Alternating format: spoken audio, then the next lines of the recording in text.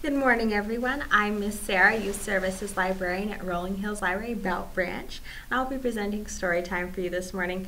Yes, I am a little dressed up. We had a throwback day at the library, so going for 80s prom dress. Yeah, so it's been fun.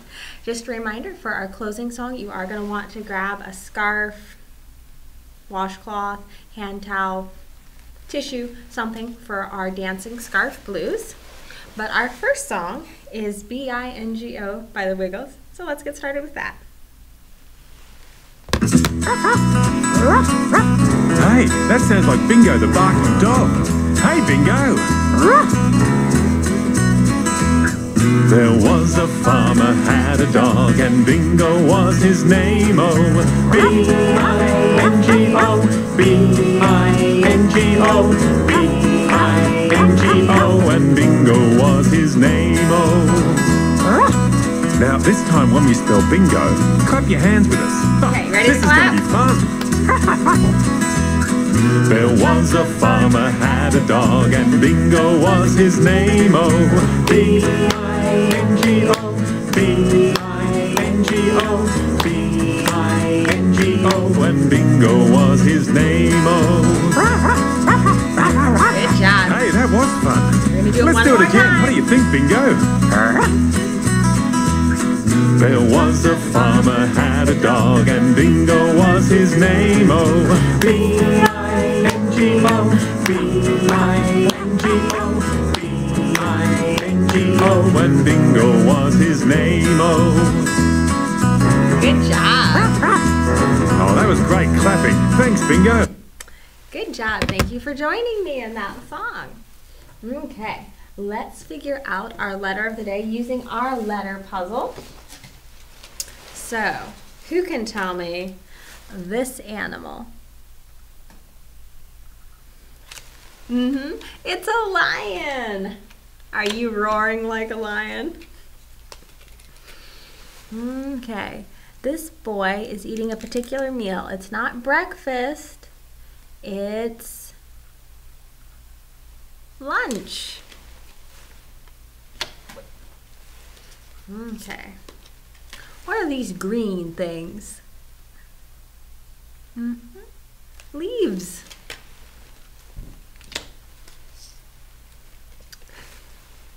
And this is a lamb.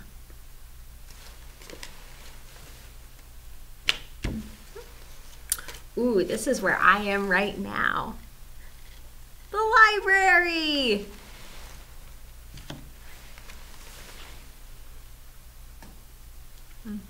This is a ladybug. So what is our letter today? It's the letter L. We're going to talk about laundry today.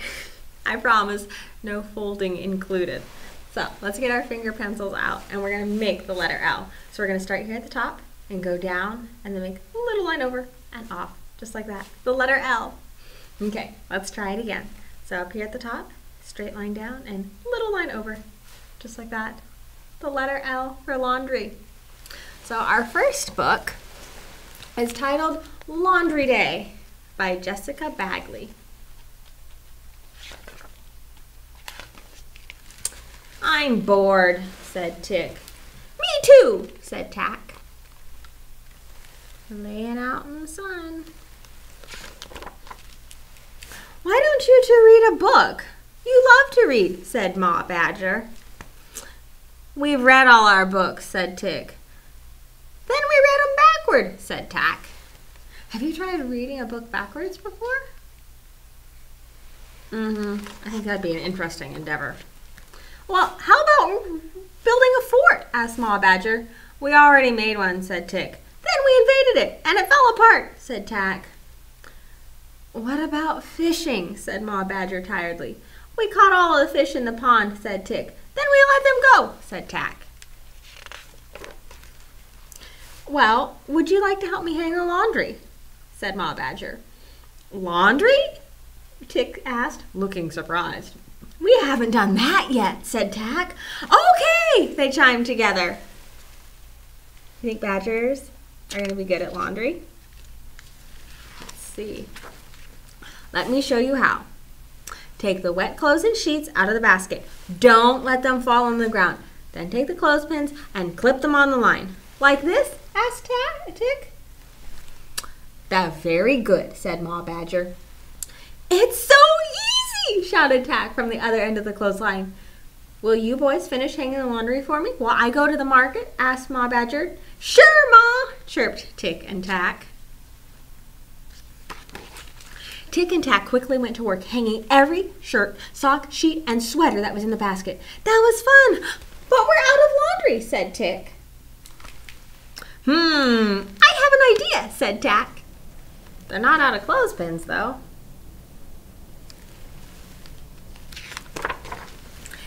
We can hang the winter clothes and blankets, said Tack. Good thinking, said Tick. Once those items were hung, Tick and Tack looked at the line. That's it, we're out of clothes and sheets, said Tick. But we're not out of twine, said Tack with a grin. See, there's more tied around the tree. And a squirrel. I think he's playing, swinging. Tick and Tack ran inside and each grabbed an apple barrel full of odds and ends from the house and started to hang them up. This is great, shouted Tick. It sure is. What else is there? Asked Tack. Can you see what they hung up on the clothesline? I see a carrot and an umbrella. There's a map, a plate. Do you see a hair comb?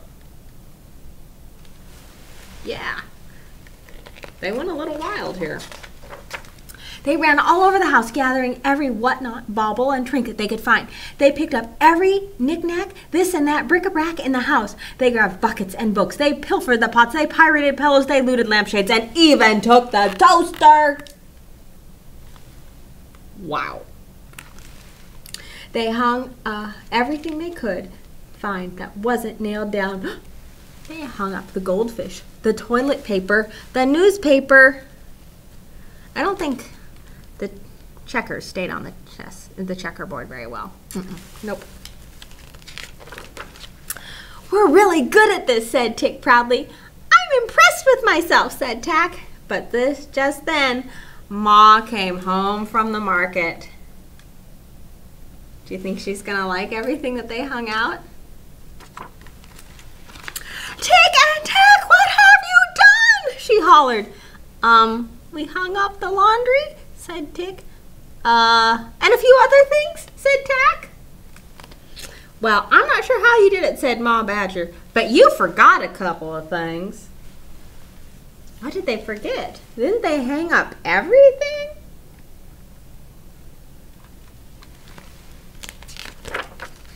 I'm bored, said Tick. Me too, said Tack. I wonder if Ma needs help with the laundry. The end. Okay, so our felt set today is about laundry, of course, and Mrs. Nellie McNosh. So each Monday morning at dawn, Mrs. Nellie McNosh brings out a barrel and she does a big wash. It takes her all morning, and when the sun's high, she hangs what she's washed on the clothesline to dry. So she hangs up the dresses, some of which stay on the line better than others. She hangs up the shirts. She hangs up underwear, nightgown, and skirts. She hangs up stockings, shoes, kind of like that red and white spotted one myself. She wrings out the paper and hangs up the news. She hangs up the dog, his dish, and, pardon me, his bone. She gets a wrong number, so she hangs up the phone. She hangs up a hat. She hangs up an old wedding gown, 2 sleepy bats upside down. She hangs up a lamp, a large Christmas wreath, and Grandpa McNosh's removable teeth. She hangs up a kite by the tip of its tail, of course. Then the mailman delivers the mail, so she hangs up the mail, of course. And then she hangs till she's hung every last thing in sight, including the turkey she's roasting for dinner that night. So each Monday by dusk, Mrs. Nellie McNosh has finally hung up the last of her wash. She takes off her apron, she lets down her hair, then hangs herself up in a comfortable chair. Think Mrs. Nellie McNosh is rather like our badger friends Tick and Tack?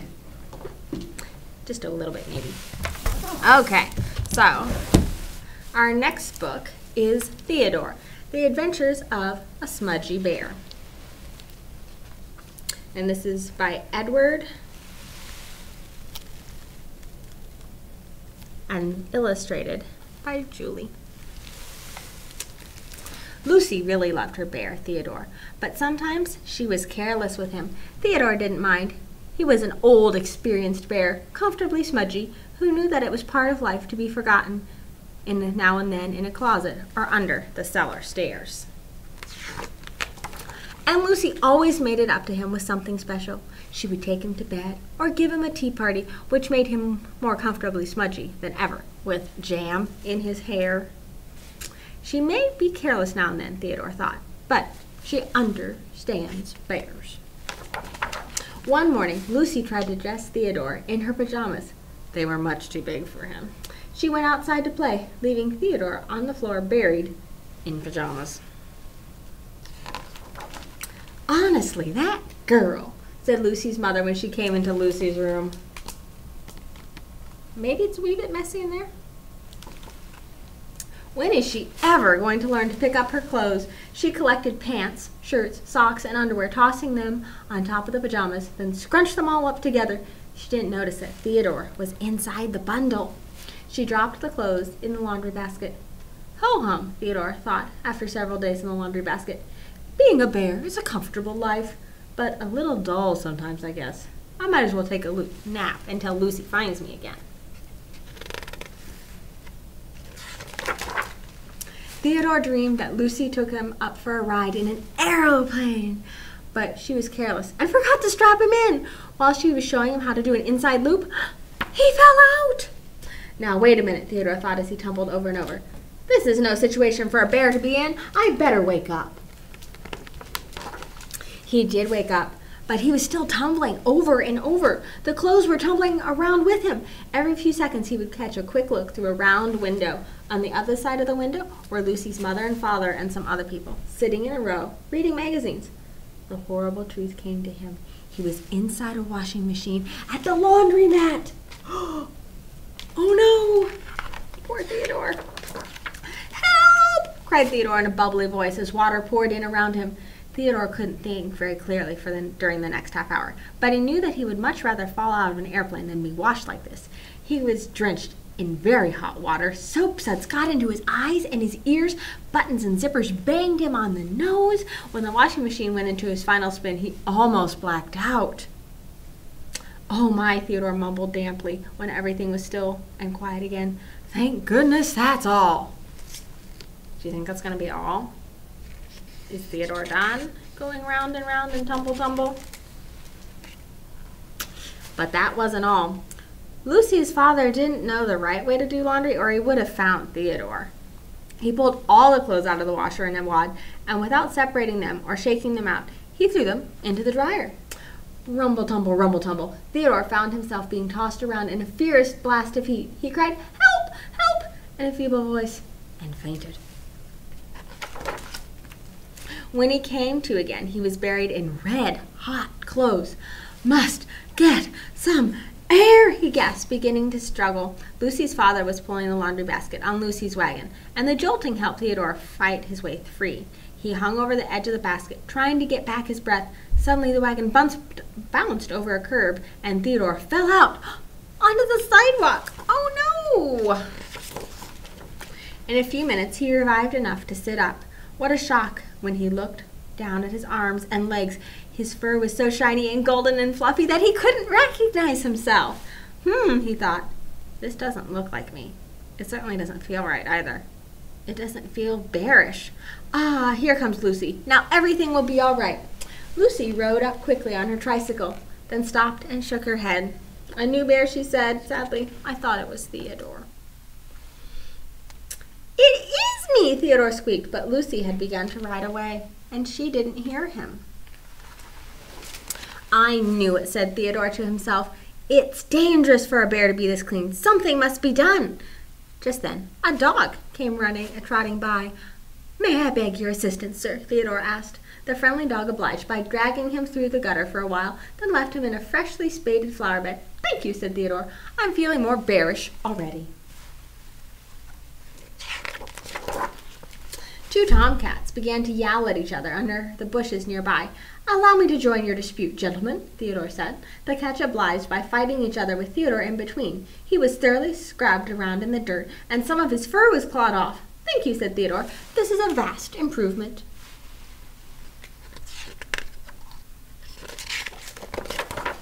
A little boy with a lollipop found him next.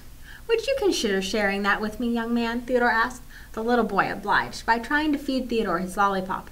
When he was through, Theodore was very gummy around the ears. His paws were stuck together. Thank you, said Theodore. This feels just like old times again.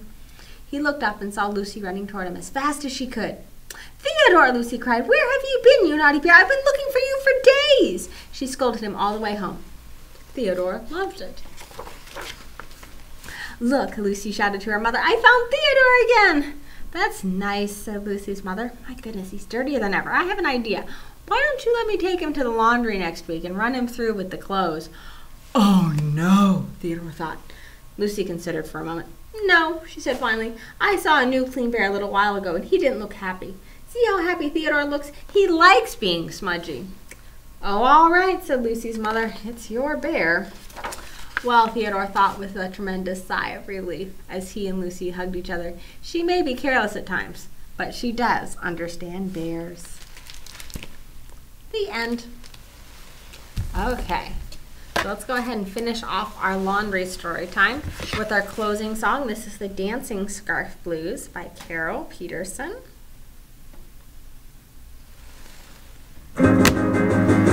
Put your scarf to the side, bend back the other way. Keep your scarf a-moving, now you can sway. You got the blues, you got the dancing scarf blues. Yeah, just keep your scarf a-moving. You got the dancing scarf blues. Put your scarf to the front and then to the back. Careful, keep it moving, don't you give me no flack. You got the blues, you got the dancing scarf blues. Yeah, just keep your scarf a-moving. You got the dancing scarf blues. Twirl your scarf around your head, around your hips, around too, then freeze. It's called the dancing scarf blues. Then jump up and down and up and down and up and down. Freeze! Don't move a muscle, I'm watching you. Shake your scarf way up high, then shake it down low. Shake up and down and up and down. Look at you go. You got the blues. You got the dancing scarf blues. Yeah, just keep your scarf a-moving. You got the dancing scarf blues. Yeah. Good job. Thank you for joining me. See you next week.